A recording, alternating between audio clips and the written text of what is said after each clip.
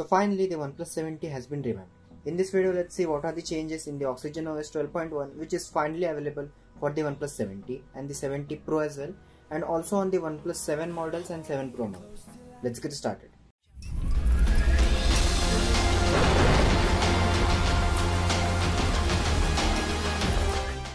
So finally we are having the OxygenOS 12 on the OnePlus 70 and 7 models and also on the Pro models, and it comes in the form of OxygenOS 12.1. So let's have a look at it. Let's go to the settings now to check the update version, and then go to about device, and let's go to the official versions. So as you can see, I'm running the OxygenOS 12.1 on this OnePlus 70 of mine, and we have the Android version as well. So let's go to about this version. So we have a great number of changes from the OxygenOS 11. So basically your phone looks more like an Oppo phone now, but that's fine. We are finally getting an update which we all were waiting for, and it comes with some welcome changes. Let's go to the system and check the changes. They have added a new smart battery engine that will prolong your battery life, which I don't think it will do much of a wonder. It will definitely be a welcome change. And they have designed redesigned the icons of the lock screen as well. So as you can see, the phone icon, the message icon has been revamped. So yeah, that's what we have in the in the icons changes. So let me go again. So I think I have to screenshot it. No, it's available. So they have also revamped the page layout. Something has been written. I'll post it in the comment section or as well as in the description, so you can read it from there. I'm not gonna read the whole text. So also they have optimized the desktop of icons with improved textures, which is similar to the ColorOS version which was present on the Chinese models of the OnePlus 7 and the other OnePlus phones. So they have added a new options for gamers. So gamers, here we are.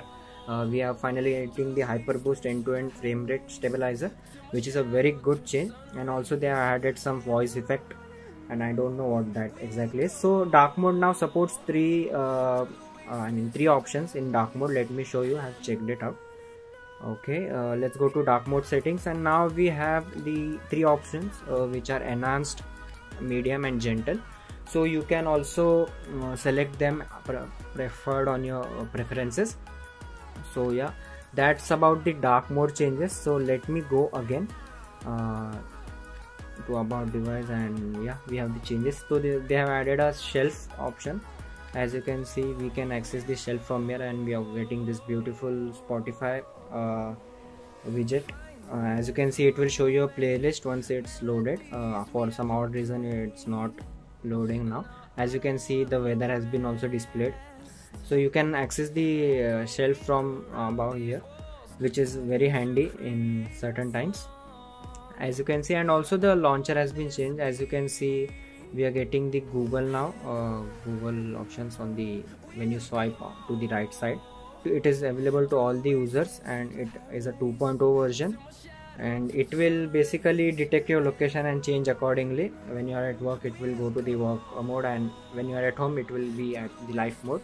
And also they have made the gallery very similar to the Oppo one now, and they have added some options. As you can see, these are the changes if it's visible. And canvas AOD, so they have added an AOD option as well, but I don't think the AOD is like real AOD. It's the ambient mode which we used to get on the earlier versions.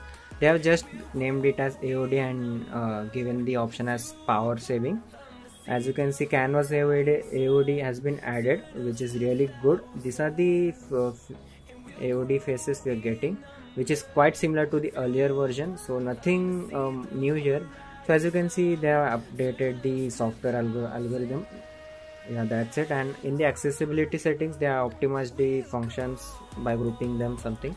So yeah, that are the changes. So the update feels good, and as we all were waiting for it, guys, don't rush to update, because it will take time for to reach to everyone. So make sure you don't update via any beta methods or anything. Just wait patiently for the update, as we have been waiting for so many days. So yeah, that's from my side. I will just check this update out, check the battery life, and let's see if we are getting any improvements or not. And if possible, I'll just post a new video on the total full review of this update. If you like the video, give it a thumbs up, and for more such videos, subscribe to our channel, as I'll be posting more videos on the OnePlus 70. And if you're facing any issues regarding the update or anything regarding the OnePlus 70, and then I'll definitely help you out in the comment section below. Just ping me in the comments. So yeah, that's it. Thanks for watching. See you in the next one. Peace.